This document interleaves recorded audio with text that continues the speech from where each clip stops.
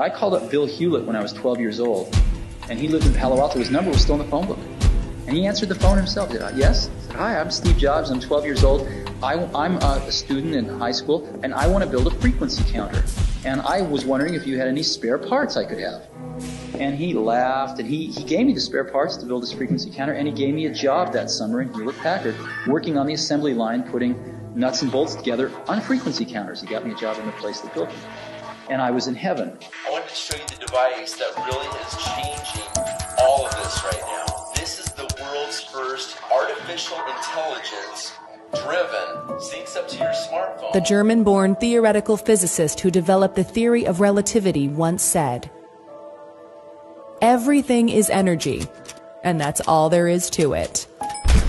Match the frequency of the reality you want, and you cannot help but get that reality. It can be no other way. This is not philosophy. This is physics." Every object on Earth possesses what is called a natural frequency, which depends on its size, shape, and composition. 1-7. This explains how a singer can shatter a glass by hitting a certain note, which does not happen because the singer's voice has reached a particularly high pitch. Rather, it is a matter of attaining the natural frequency of the glass.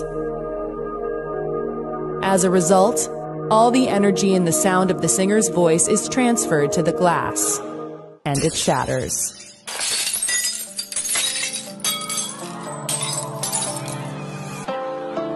The professional boxer, activist, and philanthropist nicknamed the Greatest, widely regarded as one of the most significant and celebrated sports figures of the 20th century, and as one of the greatest boxers of all time, used to not only match the frequencies of his opponent's training schedules, he used to do more frequently, so that when he stepped into the ring, he knew that they could never match his power, because his frequency was stronger.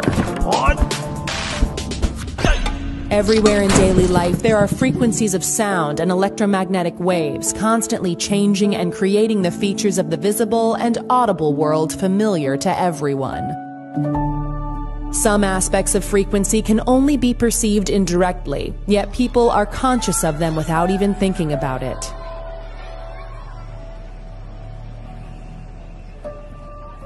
A favorite radio station, for instance, may have a frequency of 99.7 megahertz.